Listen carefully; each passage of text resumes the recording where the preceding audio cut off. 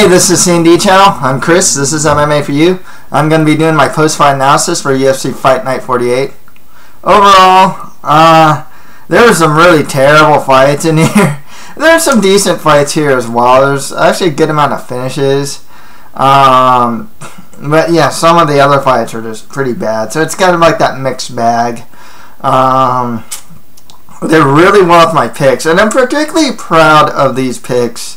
I got 9 out of 10. The only one that I missed was Wang Sai versus Danny Mitchell. I'm particularly proud though because if you saw my predictions, read the comments, it's like I really did my research for this card. Like I really suffered through like tough China fights and whatnot. So I should actually be like 8 out of 10 because I don't think Royce and Wee beat Yao Zikui. I don't know how to pronounce his name, so I'll just pronounce it like that. But otherwise, yeah, man, I tried to find pancrase fights. Went through tough China just to find footage of each fighter here. And yeah, the picks reflected the actual time and research. So I'm pretty proud of that one. Yeah, and as far as bonuses go, everyone got a performance of the night. There was no fight of the night, but it was Bisping, Woodley, Mina, and Sasaki. They got performance of the night bonuses. There was no fight of the night.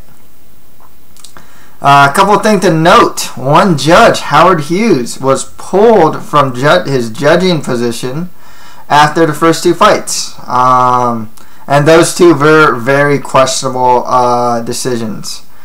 And those 2 fights really had some of the most questionable judging out there. The rest of the card was actually fine. Which is, so there's some irony there, I guess. But none of the fights that I look at, they're either finishes or they weren't that close.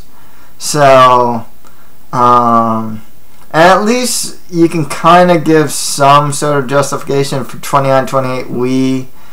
I actually thought Milana Dudova won her fight, not 30-27 though. But otherwise, yeah, the first 2 fights, very questionable judging. Some notes. Some of these Asian fighters are just really bad. I mean, Royce and Wee, Yao Zikui, he's bad. He's not very good. Covington versus Wang was a mismatch. As far as Mino versus Anzai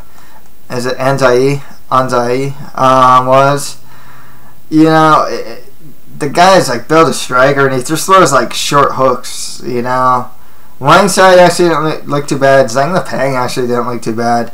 Ning Ganzhou, Gangyo, and Zhipeng Yang, that fight was just terrible though. I mean, just really bad.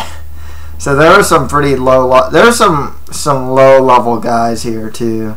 And I think moving forward when they have like fight cards in mainland China and Macau, and just when they're getting a lot of these guys from like Ultimate Fighter China and whatnot, and he's like, I guess they're kind of like low level prospects, to be honest with you. You gotta expect low level fighters in these type of cards because they're trying to build that market and build those fighters. So let's get right to it. Michael Bisping defeated Kung Lee by TKO in the 4th round. Bisping, he's pretty much back to form. High volume striking, good cardio. I mean, after the 3rd, he was kind of huffing and puffing, and he said that Lee was hitting him in the body. I had to see the body work from Kung Lee. That was good. Bisping was also using a lot more kicks, including like spinning kicks. So that was interesting. It's good that Bisping probably used those. I thought Lee acquitted himself well considering his age. He's 42, and there's no illegal eye pokes or anything. I mean, he got punched in the eye, and considering his age and also who he went up against, Bisping, he gets a lot of hate, but he is a solid fighter, I thought he acquitted himself well, I considering everything. I didn't really see a performance that spoke like retirement per se. Where you're just getting blasted in the first round, like Maynard, it's like he gets touched once, with the left hook, and he's just like, he freezes, or like Lil Nog or Big Nog, where they're just getting knocked out by these like Rumble getting these uppercuts on Lil Nog, or like Roy Nelson killing Big Nog with his overhand right. It's just, you're not seeing him get knocked out over and over and over again. So yeah, I don't know if he should consider retirement per se. Considering a lot of it's just his age, but as far as like wear and tear, I think it actually kind of helps that he doesn't fight a lot, so he can recover. He's not fighting too often, so I guess he can like recover in between a lot of times. But yeah, so for me personally, I know other people are thinking, oh, he should retire. I'm not in that camp, to be honest with you. And he actually did pretty well in the first round, I kind of figured if the fight goes, especially in the later rounds, that Lee wasn't going to win. Especially Bisping's style of high volume, high pressure, his cardio, it's not a good recipe for Kung Lee. After the fight, Bisping called out Luke Rockhold. Not the worst fight to put together, but I think that might be a little too high for Bisping, considering, he lost to Kennedy. He's coming off a win over Lee. As far as rankings go, I'd say give him like a Tim Bosch, who's coming off that win over Brad Tavares. CB Dalloway, who's coming off win over Francis Coman. Maybe even Costas Philippou, he's coming off a good win over, I think, Larkin. Or the winner of Leites versus Coman, Just somewhat more towards like the top 11 to 15 type guys, 10 to 15 type guys, As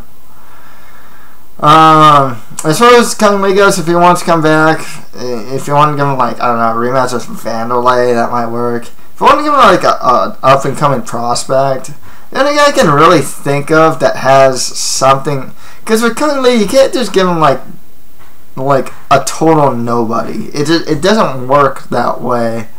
With Kung Lee, he needs someone who has something of a name. I'm thinking Uriah Hall, to be honest with you, would probably be a good next fight for Kung Lee. I can't really, because you can't really give him a top guy, he's just got to lose. And it's best to give Kung Lee a guy that's more of an action fighter that'll stand with him. So that's kind of why I'm saying Uriah Hall. It's just I can't really think of a guy for Kung Lee to fight at middleweight. So yeah, that's how I see that fight, or how I see those two going. Next fight after that, Tyron Woodley defeated Dong Hyun Kim by TKO in the first round. 1 minute and 1 second in the first round. The thing is, and I think most people saw it coming with Dong Hyun Kim, his new aggressive style was eventually going to work against him, because he turned up the aggression, he turned up the offense, but to the point where he forsaken any type of defense. The guy doesn't have good defense in the stand-up. And it's really strange with Woodley, because he's the type of guy that if he wins, there are a couple of his Strikeforce wins are really bad land prey fights, like against Safadine, Jordan Mean, and like Paul Daly. But as of late, if he wins, it's usually like an emphatic win, and if he loses, he tends to lose pretty badly. He's either like really hot or really cold. That's the thing with him. Yeah, Kim went for that spinning strike, and then Woodley just timed it and hit him I guess flush. I can't really tell where. I thought it was almost a back of the head strike. I can't really tell, you know. But this was actually a really much needed win for Tyron Woodley, and I think he should probably get, even though he's come off a loss, Matt Brown. Because Woodley's like ranked like number 4. He's really high up there, so you have to kind of give him someone pretty high up there next. Maybe, or Damian Maia. And maybe if Safadine beats McDonald, then he can do a rematch with Woodley and Safadine. Woodley's probably not going to fight like Hector Lombard. Robbie Lawler gets a title shot. So, I can't really think of Woodley. Woodley already beat Condit. So I can't really think of too many other people that Tyron Woodley can fight that aren't like training partners or guys he's already fought or guys that are already scheduled for fights. So, heck, actually Robbie Lawler's like a training partners of his too. He's also ATT. So, yeah, that's there's not many guys I can think of that Tyron Woodley should get next. As far as Donghyun Kim goes, maybe a loser of Safadine versus McDonald, the loser of Gunnar Nelson versus Rick Story, or the loser of Jordan Mean versus Mike Quicksand Pyle.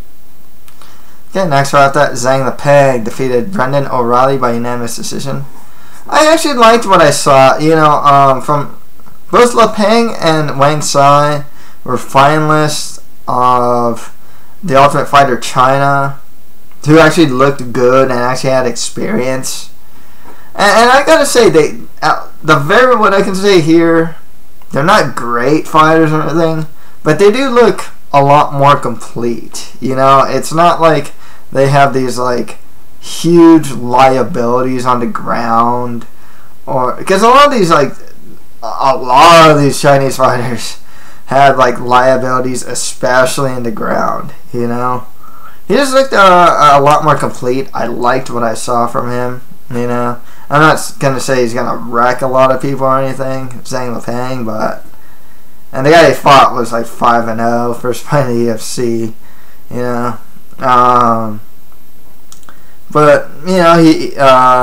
Lepeng, he showed good back takes. He's good at keeping the back with the body triangle. Was actually hitting some ground and pound from the back position, which I really like. I think it's pretty underutilized. O'Reilly looked kind of gassed. He's bleeding pretty heavily too. It was actually a pretty solid performance for Zhang Lepeng. I don't know who you can give him next. I think you have to actually give him someone kind of solid next. I just don't know who that is. Just like lower to mid-tier guys at welterweight.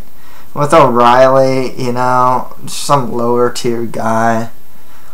Or, O'Reilly can just be that guy if you need to give a guy some prospect who just lost like a win, get his confidence back.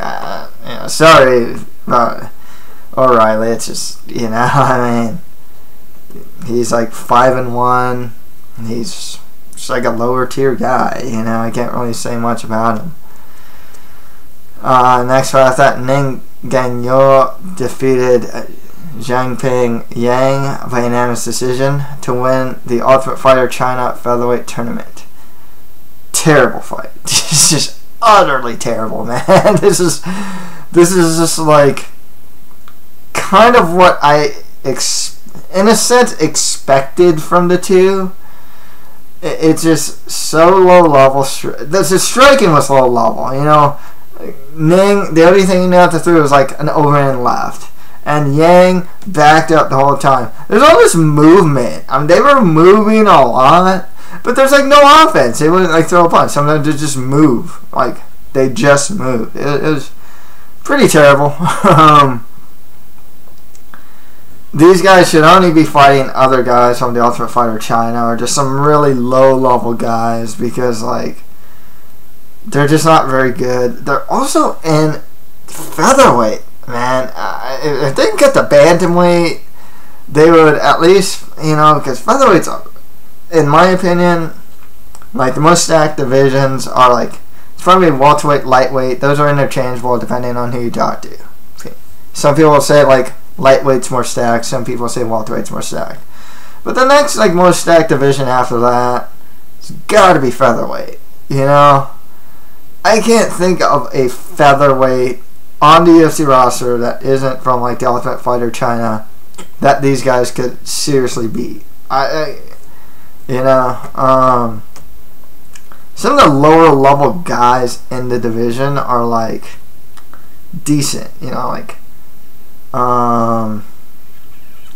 who's the guy that totally forget, like Steven Siler. Okay, that guy is coming off like 2-3 losses in a row. You know, he'd kill those guys. You know, I forgot there's this one British fighter that's always like super game but doesn't win. He's a very non-winning fighter. Or like a Sam Cecilia, a Matt Hobart, Aaron Phillips. I think all of these guys, those are like the most like lowest tier guys. Markadiva, you know, Markadiva is actually pretty solid. I think they'd work these guys. I mean, there's so many like low level guys that I think would just totally work both of these guys. I mean, they're just not very good.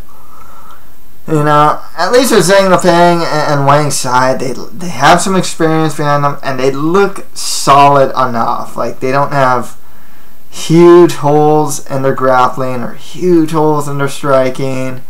Wrestling, their takedown defense looked a lot better in this fight, and their overall wrestling looks better.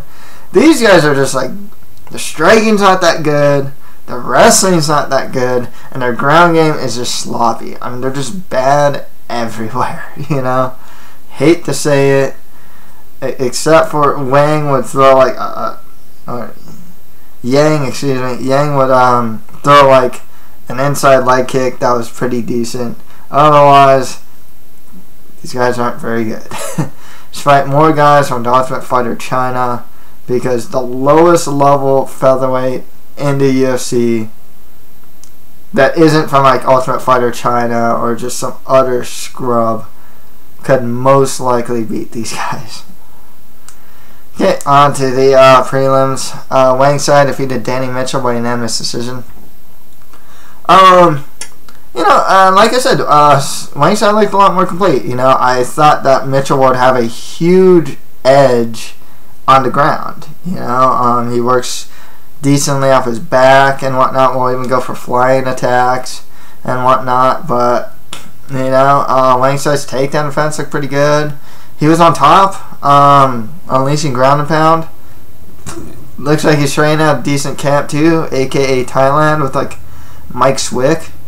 So yeah, you know, it's guys like this that like him, Wang Sai, and Zhang Liping that actually give me hope for a lot of these like Chinese fighters.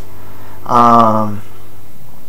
know, no offense to them personally, it's just that like, you know, with MMA they're pretty new. And what I see from a lot of them is pretty much what I see from like fighters out of like the SFL, where they're just so new and so sloppy in certain aspects of the game, you know, that it's hard to have like real faith in them becoming like good fighters, to be honest with you. And you gotta wonder about their coaching. You know, the best coaching is in like North America or like Brazil. You know, some of Europe is getting a lot better though. Like All Stars is getting really good. There's a couple good camps in Europe. SBG Ireland's getting a lot better. So Western Europe is getting a lot of good camps, but like, yeah, I can't really think of great. There's China Top Team, I suppose. They're like the best camp in China, I guess. I don't know. But it's hard to have faith in a lot of these guys to win fights in the UFC. But like I said, some of these guys looked like they're actually improving and looked solid. I liked what I saw from Sai. He was also counter-striking Mitchell's kicks really well. His takedown defense is pretty decent. He's landed good ground and pound. Some more lower to mid-tier guys of the division for Wang Sai. And for Danny Mitchell, he should probably just get cut. Next, right off that, Alberto Mina defeated Shinsho Enzai by TKO in the first round. It was a fun fight. They both gassed really early. Enzai, he throws... It's funny, they were billing him a striker. I've seen him... Like, the only strikes he has are, like, short hooks. I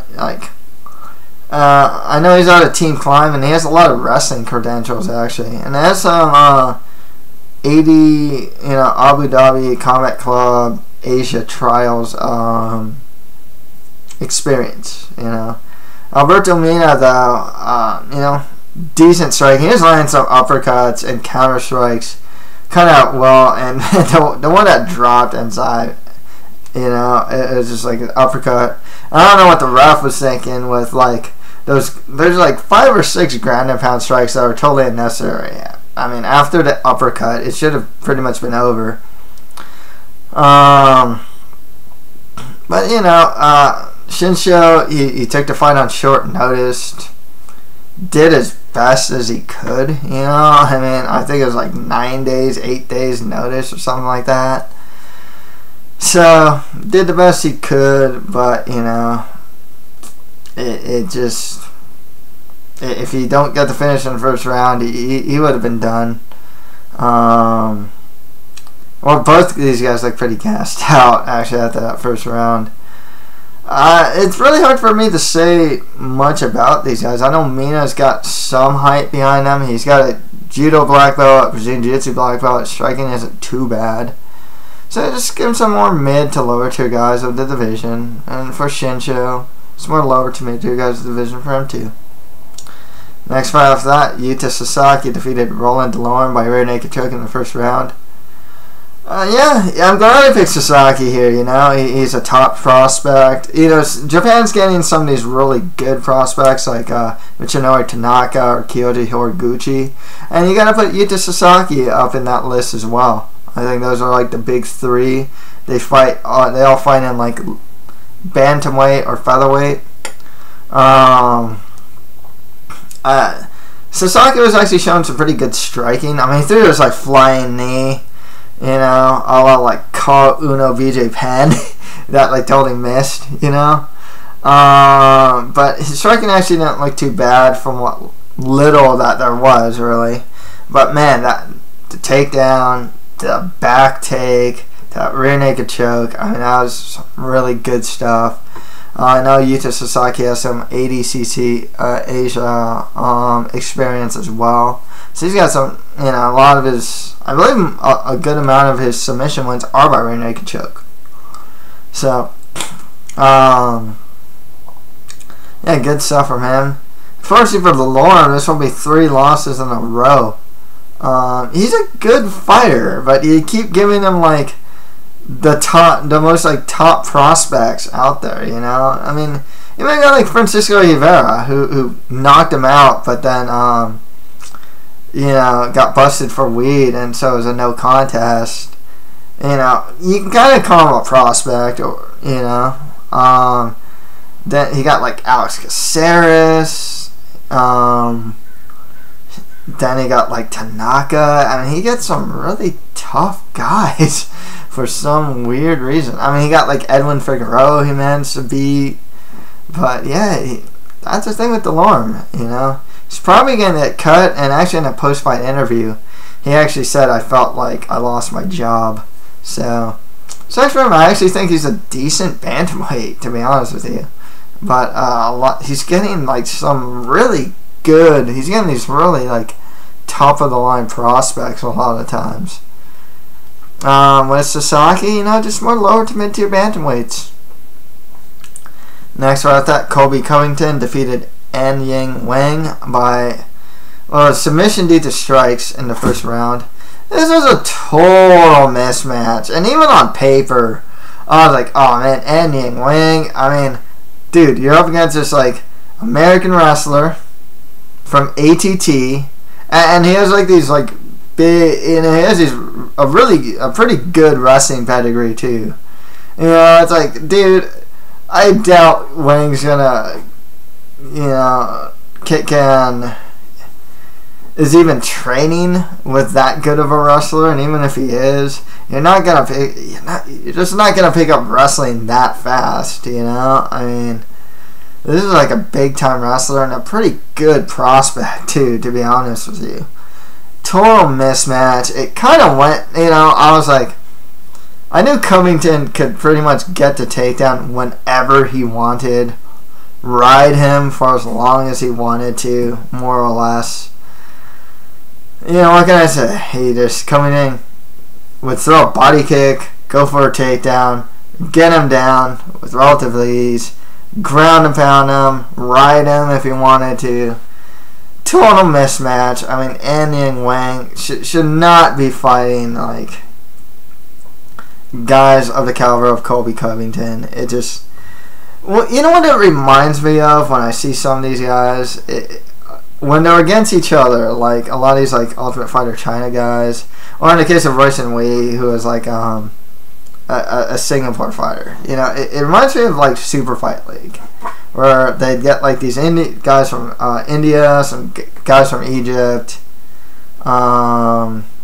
Geez, I forgot what other country. It was like Sri Lanka or something like that.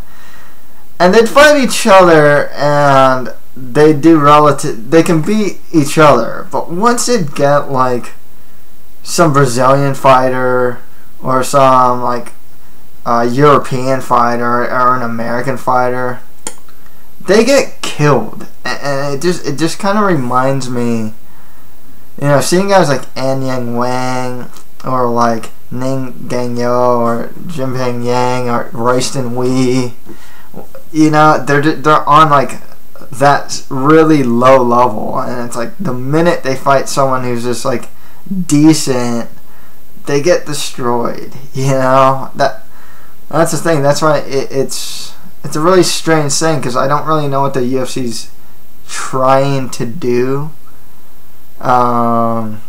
with signing some of these guys so quickly. It's like Royson Wee was like 2-0, 3-0. Yeo Zaku was like 1-1. I mean, some of these records are just terrible. Anyang Wang's like 2-0. I mean, you don't develop by fighting the Colby Covingtons in the world. You develop by fighting in the regionals against increasingly, against guys around your level, and then increasingly better opposition. You don't just fight like this like ATT wrestling prospect after your like second fight. It doesn't make sense. For Covington, I mean, he's probably fought better guys than Anyang Wang already. So, good one for Covington. It's kind of expected, though. Next one was that Royson Wee defeated Yeo Zaku by split decision. Yeah, super questionable decision there. I thought that Yao should have won. He got that much better striking. Royson Wee's striking looks terrible. The guy backs up straight in a straight line. He has no defense. His wrestling isn't bad, but he has like no timing for it unless he like has to use it or something. He doesn't use it he uses it almost defensively. It's like, oh, I'm getting hit, I better start wrestling now, or something like that to get out of this. But otherwise, Yao was just causing so much more damage than Wee was. I mean, it's just, the first round he got him really good. I think the second round Wee managed to reverse and get top position, but otherwise I thought Zaku got like at least 29-28 here. There's not much for me to say about these guys. They're not very good. I don't know if they're gonna cut Yeo Zaku. I wonder if they want to keep Royston Wee because he's a first Singapore national. They don't want to get in that market, you know, they have a guy, a national there, but he's not that good, so you have to keep feeding him like really bad fighters. And that's my guess for what they're gonna do with Royston Lee. If they give him a decent guy, I think they fight at bantamweight, right? So who's like the worst guy in bantamweight? That's still in the UFC. Let me think of who's in there. Heck, they can give Roland Delorme, and I think Roland Delorme would crush Royston Lee. You know, there we go. Like give him like a Roland Delorme. Who else? You know, even if you give him like an Ian Entwistle or like a Daniel Hooker or something like that, they would wreck these guys. I mean, they're that bad. You know, they really are. They're just that bad. You know, so I don't know what happens to Yao because his record kind of sucks. I think he might get cut, even though it's just he could just be a one and done. With Royston Lee, they'll probably just give him some really, really low level guy. And finally, Milana Dudeva defeated Elizabeth Phillips by split decision. It's somewhat questionable, but I'll honestly say I thought Milana won the fight. It was a case of like Milana's winning a stand up. She get her against the cage, take her down, and she get reversed. But Phillips a lot of times, and the problem is, Milana would win like, so in the first round I get to Milana, right? Second and third, it was kind of like the same idea. Milana would pretty much win the first 2.5, maybe like 3 minutes of the second and third round. And then she gets reversed, and Phillips would throw a little bit of ground and pound, you know, maybe in the second a little more than in the third. She threw like nothing, you know, and that was kind of the fight. And I was just like, well, yeah, I mean, Phillips ended up on top at the end of the round, but it was really a case of like the one that was doing a lot more offense just throughout the whole fight was Milana Dudeva, you know. And then Elizabeth Phillips goes on like Twitter and rants, and has this huge rant saying she like hates the UFC, which she's like 0-2 in the UFC. She's probably gonna get cut, and that rant's probably not gonna help her. You know, I don't think this was a robbery, to be honest with you. I think it really was a case of just someone doing a lot more in the first half of a round than the person was doing in the second half of the round. So I don't agree with 30-27 per se, but 29-28, Milana Dudeva. Yeah, I agree with that. I gotta say that, you know, both of these female fighters, they seem pretty low level, to be honest with you. Milana has she has good judo.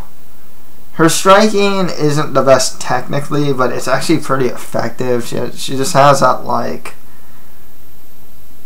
you know, like a lot of these Samba guys. I don't even know if Dudeva was like a Samba guy. I thought she was like pure judo. But like they have this like really untechnical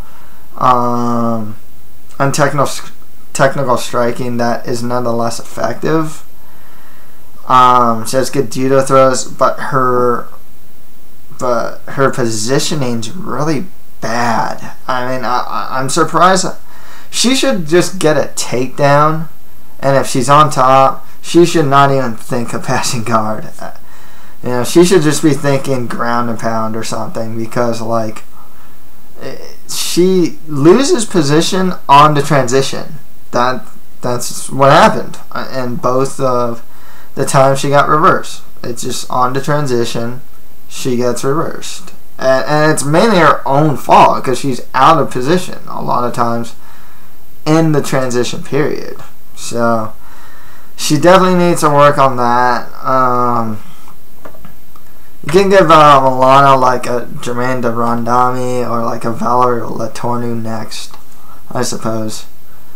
So, that's it for my UFC Fight Night 48 post-fight analysis. If you have any comments, just leave them below. That's it for MMA for You. Thank you guys very much.